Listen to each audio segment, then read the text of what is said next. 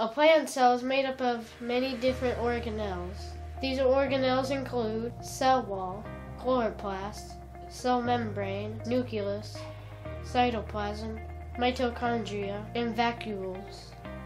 A city is made up of many different parts. A cell is just like a city. Let me show you. Welcome to the city of Minneola. The nucleus of a plant controls everything a cell does. In the city of Minneola, City Hall controls everything the city does.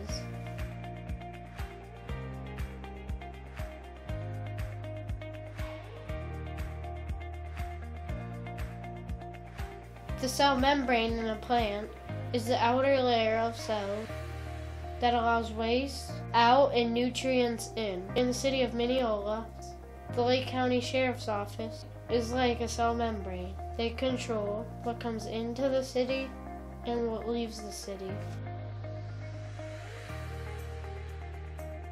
A plant has a cell wall. It is the outer ridge layer of a plant cell. It supports and protects the cell. In the city of Minneola, we have the city limits and boundaries you can see here on the map. The cytoplasm in a plant is the jelly-like area between the nucleus and the cell membrane. It helps organelles move throughout the cell.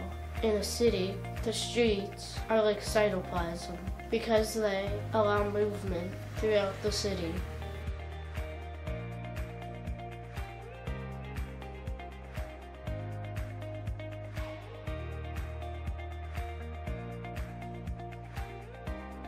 In a plant, the mitochondria produces energy from the nutrients it takes in through cellular respiration.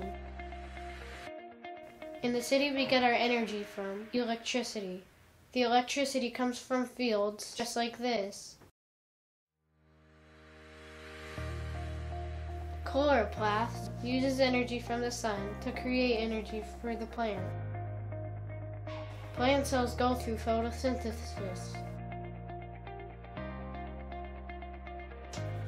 The city goes through a type of photosynthesis as it grows. New buildings are created, new streets are paved, making the city look different. The vacuoles are pouches within the cell that store materials for later. In the city, the water treatment plant stores water to clean and use for later.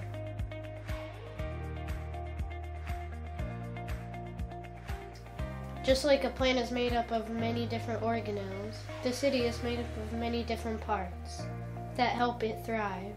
Schools, libraries, local businesses are all parts of the town that help it thrive. They are the organelles of the city. Next time you're driving around, take a closer look and see what the city of Minneola is made up of. It's amazing how a city is like a plant cell.